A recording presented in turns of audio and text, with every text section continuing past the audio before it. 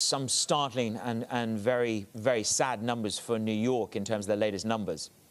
Yeah, that's right. New York State and New York City really are becoming the epicenters of that pandemic in the United States. And we're not supposed to see the apex of all this for another 2 weeks. So New York State reporting a 26% rise in coronavirus-related deaths. And for New York City, that number was 16% higher, an increase in just 6 hours. So really devastating numbers coming out of New York. There's been a lot of help, though, sent to New York City. Just yesterday, we had the Javits Center open up. That'll be a hospital. It's usually a convention center for a lot of conferences. And that will host about 2,500 hospital beds for non-COVID patients. And then also the USNC Comfort. That is now in New York Harbor. The last time it was here in New York was during 9/11 when it was coming here to treat first responders. Again, that will treat non-COVID patients, about 1,000 beds on the Comfort. And the whole idea of opening up these other makeshift hospitals and bringing in the Comfort is to relieve the pressure on the hospital system in New York, the main system, so they can focus on these coronavirus patients. And as you can see, it's very desperately needed given just the magnitude of these numbers we're seeing. Yeah, and Annmarie, the White House and Congress also preparing for a fourth round of stimulus. What's the timing on this and what's being discussed?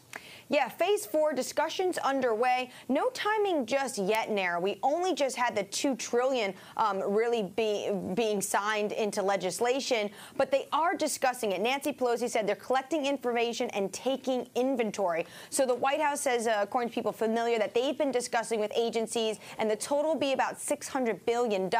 This will be for state aid, financial instruments for the mortgage market, as well as potentially another injection of direct checks or direct deposits to Americans. One other thing being negotiated, according to the New York Times interview Pelosi gave, a possible move would be getting rid of the limit on state and local tax deductions.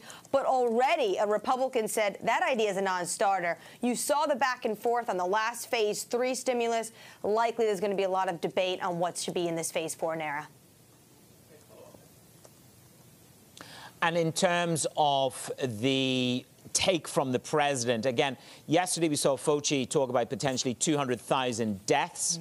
And again, then we see the president talking about, well, parts of the country are fine, and I don't think we need an escalation in terms of the lockdowns. But the governors are doing slightly differently to what's coming from the podium. Isn't that correct? Yeah, well, it's interesting. As President Donald Trump is talking about the fact that not all the entire country needs a statewide lockdown. I mean, look at the United States. This is a huge country. But at the same time, just yesterday, we had the governors of Maryland and Virginia order statewide lockdowns, which means you can only leave your house if you're going to the grocery store, if you're an essential worker. The idea is to stay home. That is the entire premise of these lockdowns. But I think what Trump is trying to say is that we haven't seen this in every single state, so it would be too premature to enact that on a nationwide level. But I think it is something that they're obviously considering. I mean, we saw President Trump really U-turn from that ambition to get Americans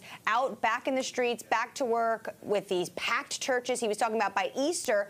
He listened to the medical professionals. He listened to Dr. Fauci, and that's not happening. So this is obviously something that they're probably still going to consider, but it's just not on the table yet.